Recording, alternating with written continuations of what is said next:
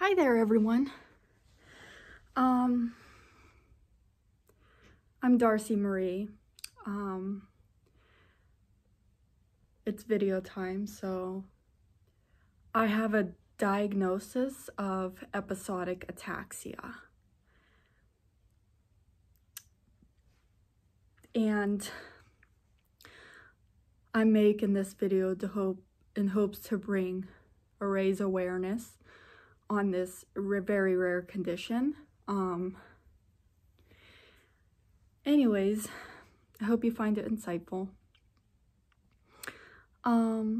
So based on my family history, I'm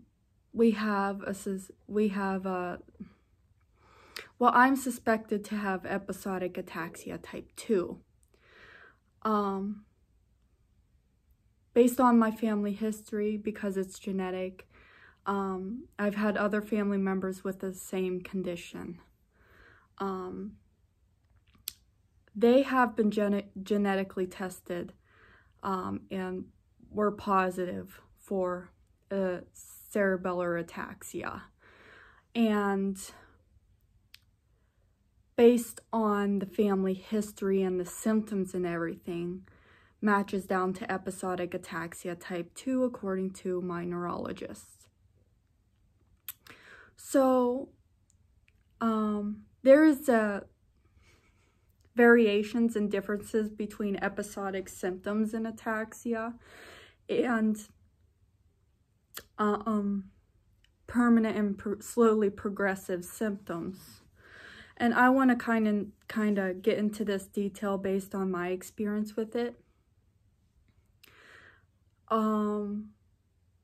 Permanent and progressive symptoms are slowly progression of, let's say, you have a degenerative condition called ataxia.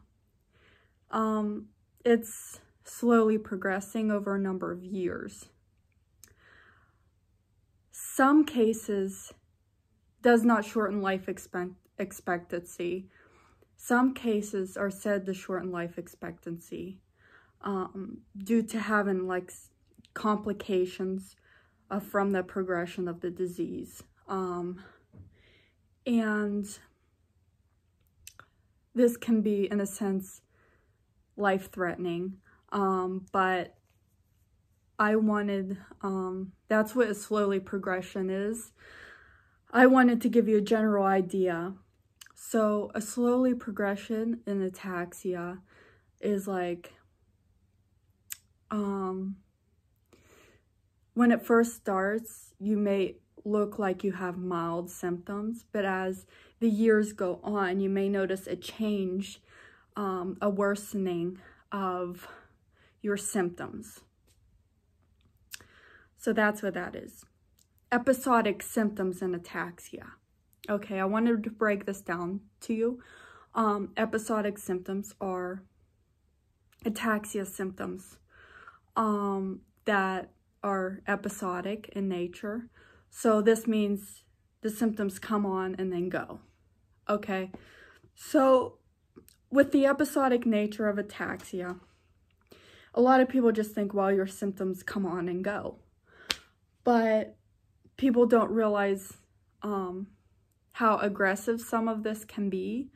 The suddenness, the unpredictability of it, the sudden symptoms that, like, it's a lot like you're being attacked with all these symptoms all at one time. And it just feels like you are being, this is why people describe it as attacks of ataxia with episodic ataxia, because it feels like you're being attacked by all these symptoms, basically. It comes on with extra force. It can be extremely unpredictable rather than slowly progressing with time. So a lot of people, and I'm not saying this is not with other types of progressive ataxias, but a lot of people with episodic ataxia end up with a lot of anxiety because their symptoms come on so suddenly and it's so unpredictable. Not to mention the dangers behind having being attacked by symptoms. It can be very scary, and it brings out a lot of anxiousness and anxiety.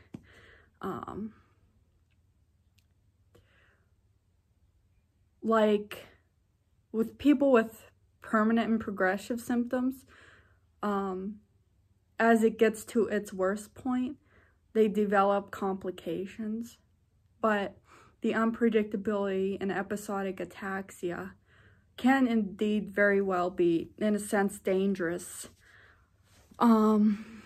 possibly even life-threatening, depending on the circumstances and where you're at, what you're doing at the time.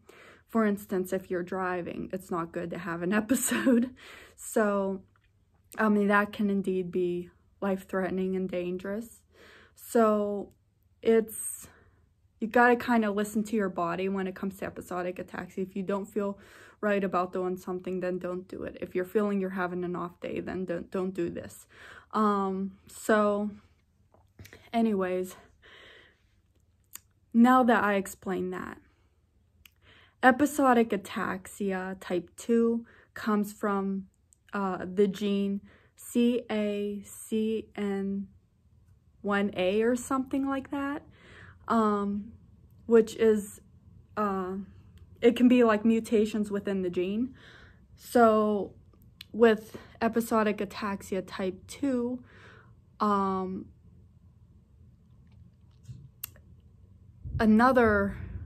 a different mutation within that same gene is responsible for spinocerebellar ataxia type 6. And based on my understanding, and also hemiplegic migraine or something like that, I hope I'm pronouncing that right, but I think you get the point. So within a different mutation within the same gene, like I said,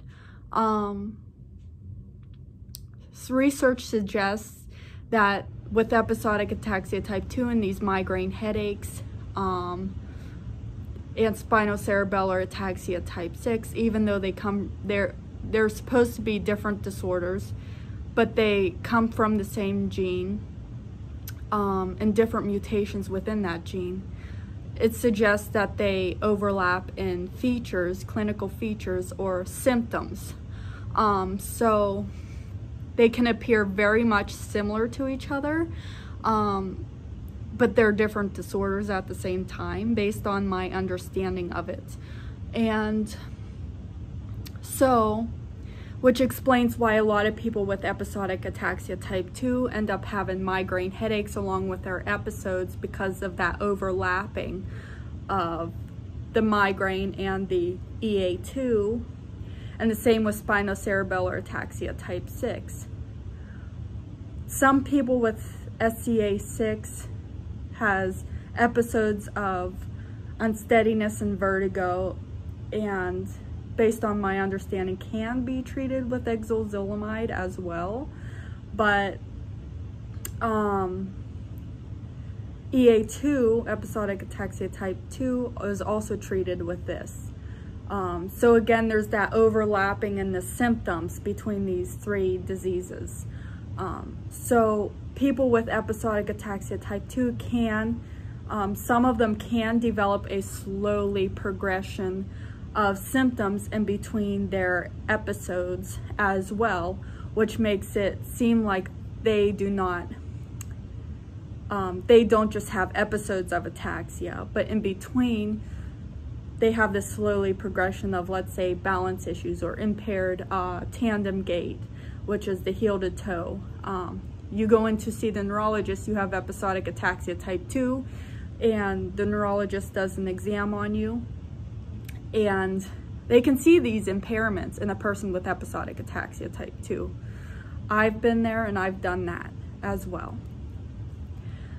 So, I wanted to explain that further based on my research and understanding and, you know, what I understand about it. There is also, let's say, people with episodic ataxia type 2 can develop cerebellar atrophy, which can be seen on an MRI, which is evidence of your cerebellum shrinking or deteriorating over time, which can lead to the progression of these symptoms. So I personally have that, as well as the rest of my other family members have cerebellar atrophy with an episodic ataxia type 2 diagnosis. So I also wanted to display some photos of my MRI in this video as well. I wanted to show what a normal MRI looks like and what a cerebellar atrophy, my MRI, looks like. So you will see that there's a difference there as I show them in this video.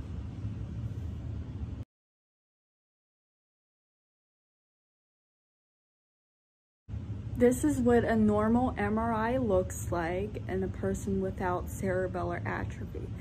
The cerebellum is the area in the very back of the brain. It's like rounded, kind of like this, in the very back of the brain, near the brain stem.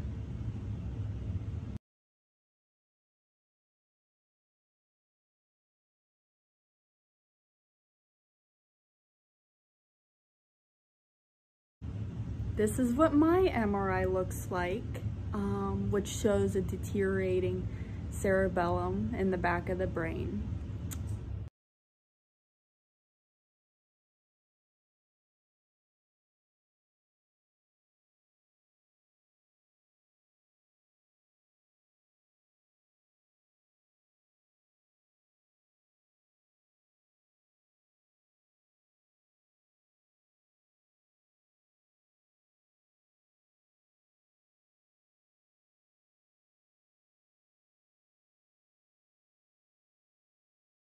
Now, as you can see from the photos, there are areas within my MRI. It appears like it's a little bit smaller in size. There are all these darker areas surrounding it that shouldn't be, which indicates, you know, my cerebellum is smaller than it should be. There is also, like, on top, like a crack that looks like a crack within my cerebellum, which indicates, you know, it had shrunk a little bit in that area. It looks like there's a dark branch coming through my cerebellum. It's really weird, but my neurologist says that shouldn't even be there. Now, this is just an example of a random MRI that shows cerebellar atrophy.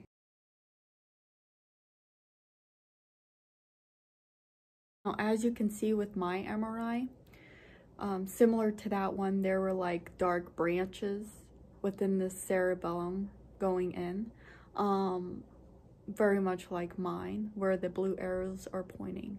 General symptoms of degenerative ataxia, often genetic,